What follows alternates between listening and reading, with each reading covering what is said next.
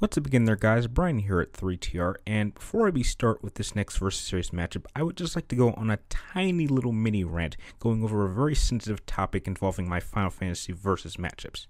Now, as I'm sure many hardcore Final Fantasy fans can attest to, there are a lot of really odd and strange names with both characters and locations that, for many people, are pronounced and sound differently to other people.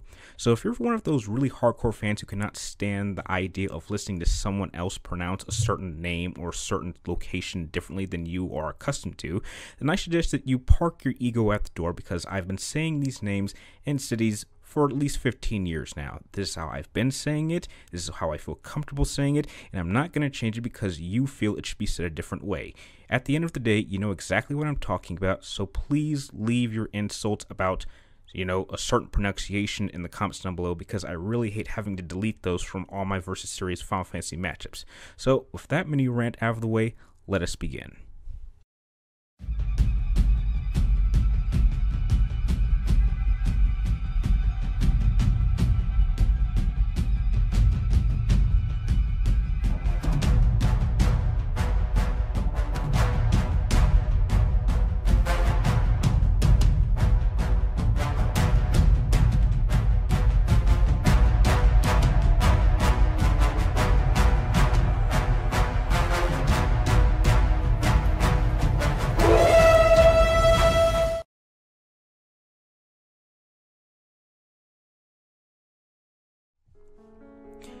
Not much is known about Sorceress Edea's past, but what we do know is that when she was 5 years old, she would receive magical powers from an unknown source.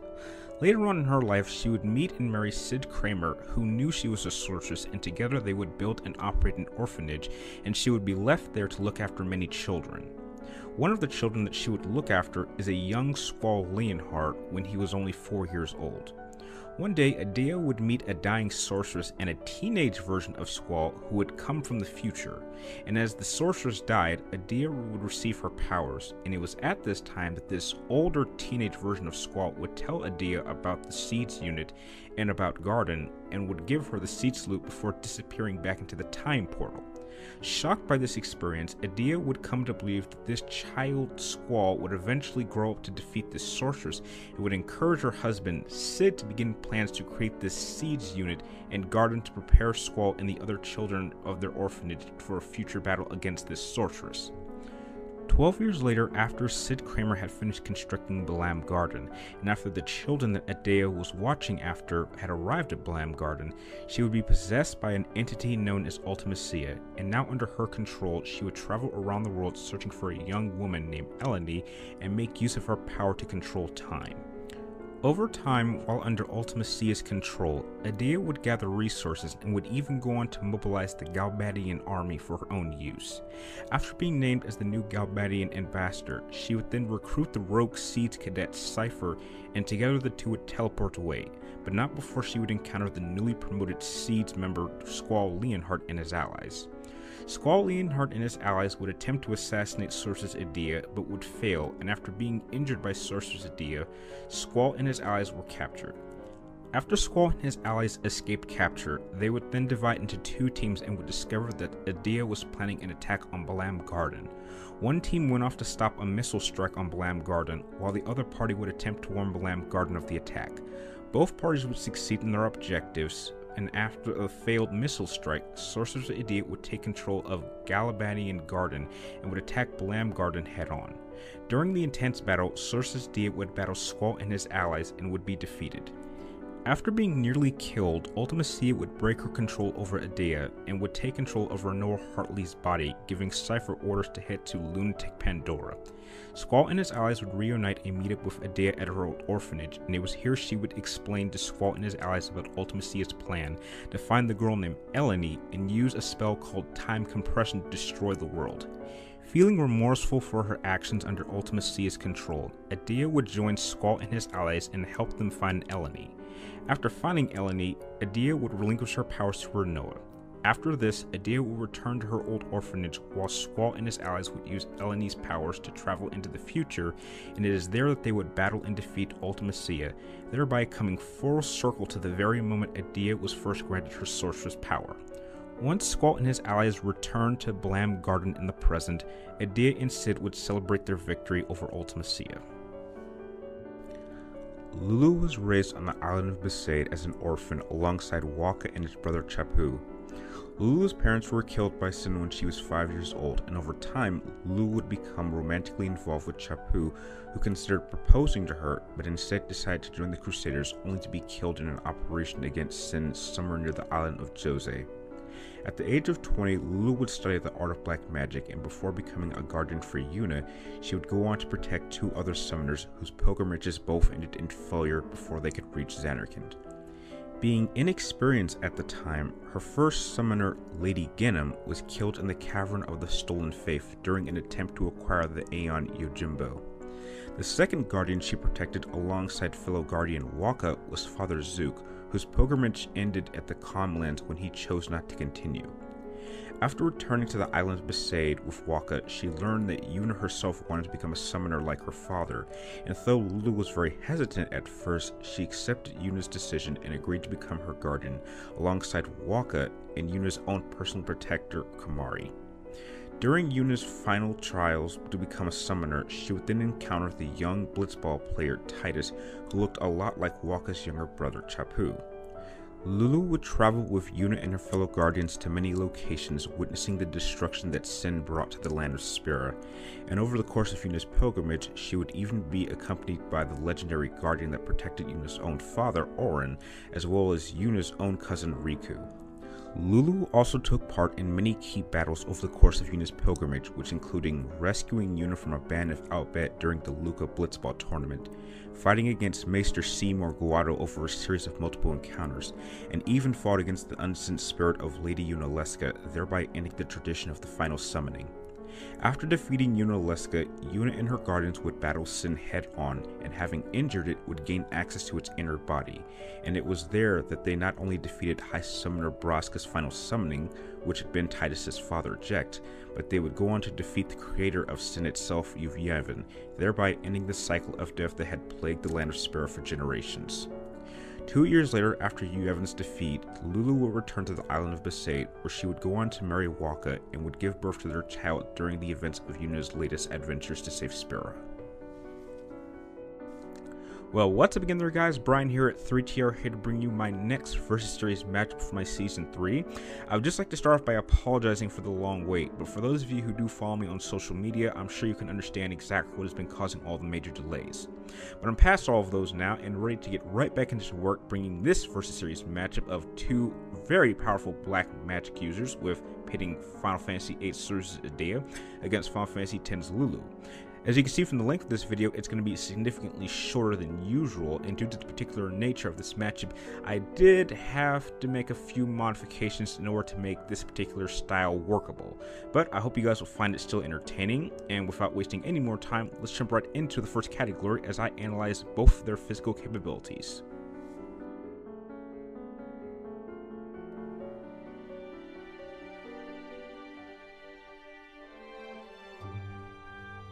Now I'm going to be honest, right out of the gate, there's really not too many differences between Sorceress Edea and Lulu in a physical sense due to their particular functions as combatants. Both of them are 5'5" human females, and both combatants are not quite in their physical primes. Seeing how from multiple sources that I researched, a human woman's physical prime is about 30 years of age, Lulu only being about 22 during the events of Summoner Yuna's pilgrimage to destroy Sin, has not quite reached her physical prime, while solid estimates would place Sorceress Edea's age during the events of Final Fantasy VIII for her being in her, let's say, late 30s to early 40s, meaning that she is past her physical prime. But the straining strength of their magic has allowed both combatants to perform very well in combat, giving both of them a good amount of physical stamina. Both of them do suffer from the prime weakness of being extremely vulnerable to physical attacks, as proven over the course of multiple engagements for Lulu, and the 2 primary engagements that Sorceress Edea takes part in Final Fantasy VIII. So in a whole, both Sorceress Edea and Lulu operate under the same physical limitations and weaknesses that one would expect from 2 dedicated magic users in the Final Fantasy franchise, and it is for these reasons that I declare Sorceress Edea and Lulu equals in physical capabilities.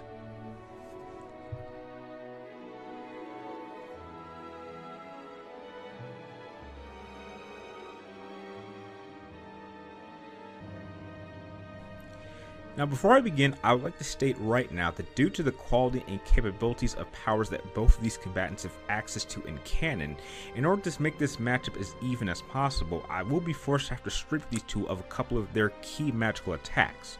For starters, I will not be granting either character access to the Death spell, obviously, and for Sorceress Edea, she will not be allowed to use the spell Silence on Lulu, but for Lulu, I will only be granting her access to any magical spells that are located only within her specific section of the sphere grid.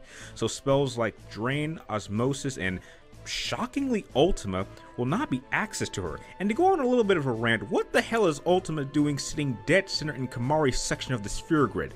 Who put that there? It makes no sense. But with that out of the way, let us begin by comparing their magical abilities.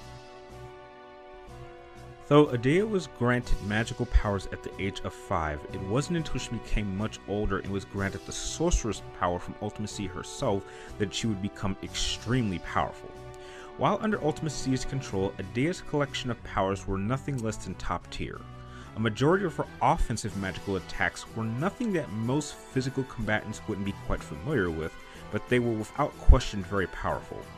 She also had access to defensive magical abilities at her disposal, like Reflect, which had the ability to send an opponent's magical attack right back at the sender, as well as the ability known as Dispel, which could neutralize any form of magical shields or power-ups that an opponent may be using. She also had access to the ability known as Slow, which allowed her to slow down the combative performance of her opponent. Her natural magical defenses were so overtly strong that she was naturally immune to any specific status effect magical spells like Poison, Sleep, or Petrify. However, Edea did have access to two extremely powerful and identical magical spells, one of which she shared only with Ultimacia herself. The first was her use of the Maelstrom spell, which could not only take about half an opponent's health away, but it could instantly cast a curse spell on them, thereby preventing their opponent access to their most powerful attacks to use against her. Edea's second most dangerous spell was her ability to use her own Limit Breaker attack, which was known as Ice Strike, which allowed Edea to summon a set of physical ice spikes, thereby striking at an opponent, causing serious physical damage. In conclusion, even though Sorceress Edea was meant to be nothing more than a simple puppet for Ultimacia to control, Ultimacia made sure that her puppet would be able to hold her own in just about any combative situation.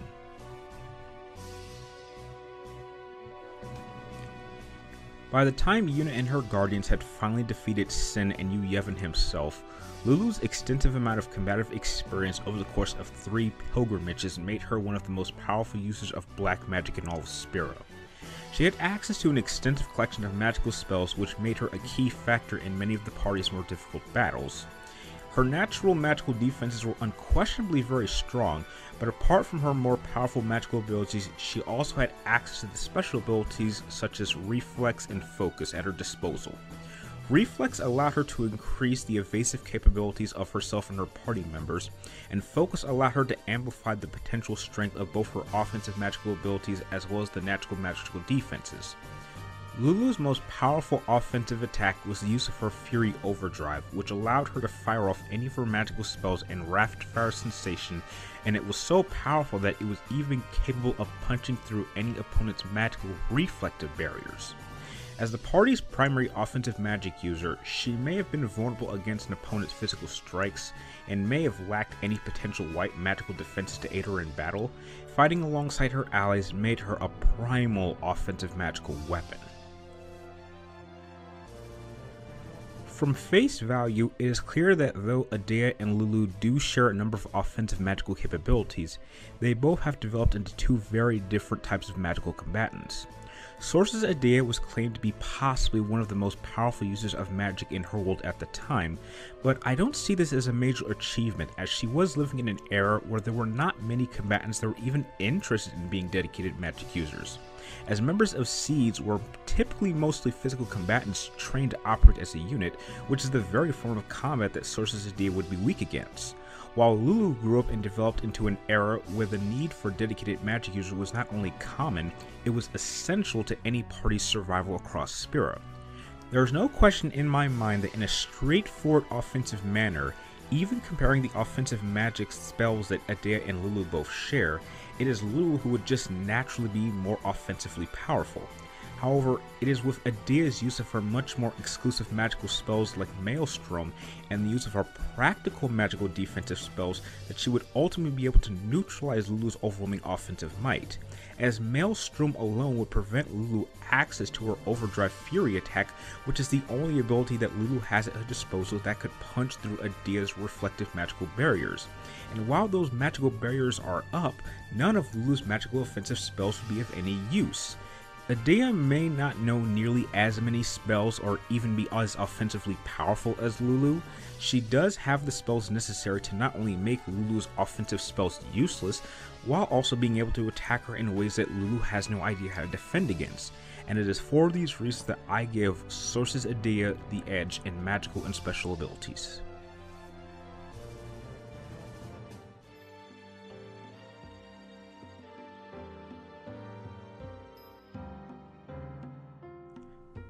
I'm going to be honest here with you folks, there's really not much to analyze from this point on.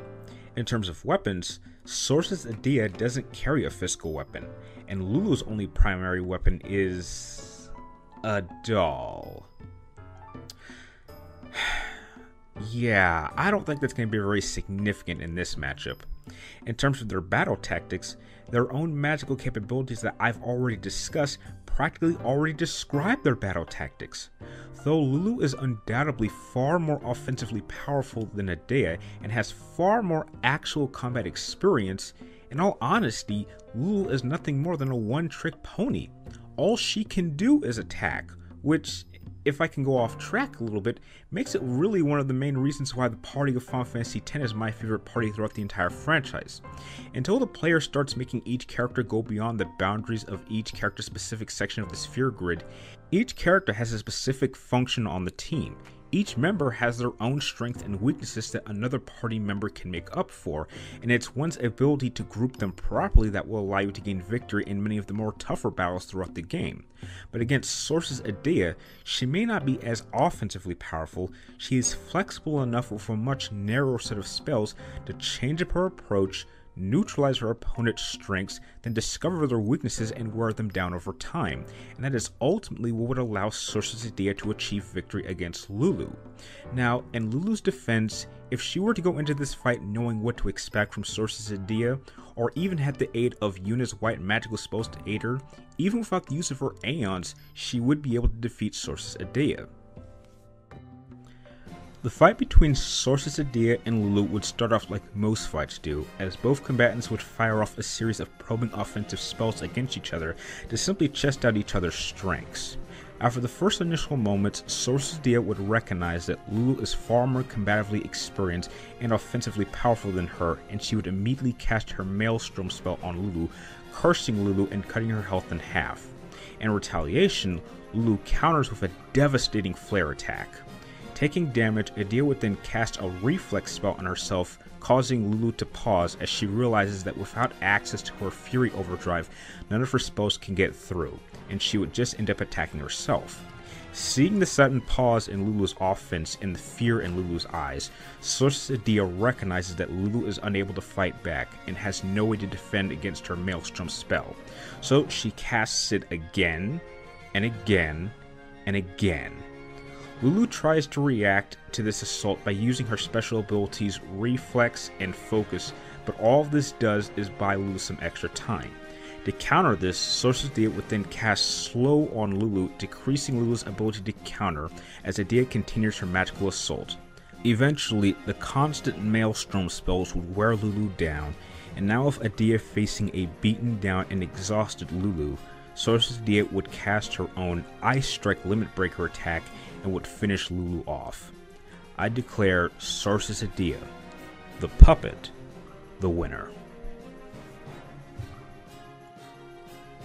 Now, I would just like to say that in closing, if any of you felt that this matchup was a bit underwhelming and uninteresting, I would just like to apologize. The fact is that I did a white magic user matchup years ago between Aerith and Yuna, and since then I had always wanted to do a matchup between two black magic users, and for some reason, visually, Edea and Lulu just look so alike to me. Please remember that this outcome is just my own personal opinion, though I can't imagine anyone bringing up any solid defenses for Lulu in this matchup, but you can try. If you happen to like this matchup, please feel free to like, comment down below, and please subscribe to check me in my future Versus Series matchups and other videos. And like always, thank you guys for watching, you're awesome, and to apologize for the long wait, I decided to push ahead one of my most anticipated matchups of the season. So, here's a quick preview of it, and I hope you guys enjoy.